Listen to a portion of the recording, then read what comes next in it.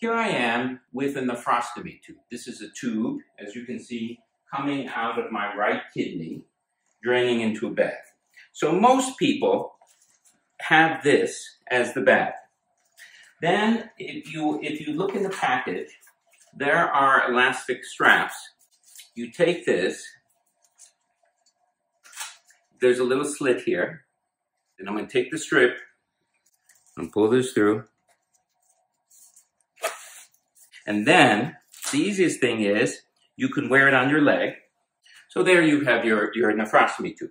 The other thing is, and so if you don't like this Velcro, get a safety pin and then just clip it with like a safety pin to your gown on the outside, on like your shirt, on the outside of your body, or to your pants. Next thing, what do you do at night? What do you do with this thing? You can't connect it to a bigger bag because it's connected here. Just leave it in the bed because it's not long enough to talk. You know, normally, as we talked about Foley catheters, we like it connected to a big bag, and this drains by gravity, right? So we would toss it on the floor. But the problem with this is that the tubing's not long enough. But let me show you, if you look here closely, there's a little valve in here. You can see the little rectangle. That rectangle is a one-way valve.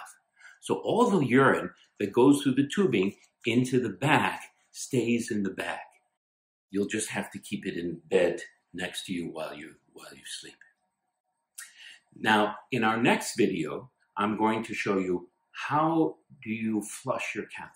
What do you do if you notice no drainage is coming out of your tube? So I'll show you that in our next video.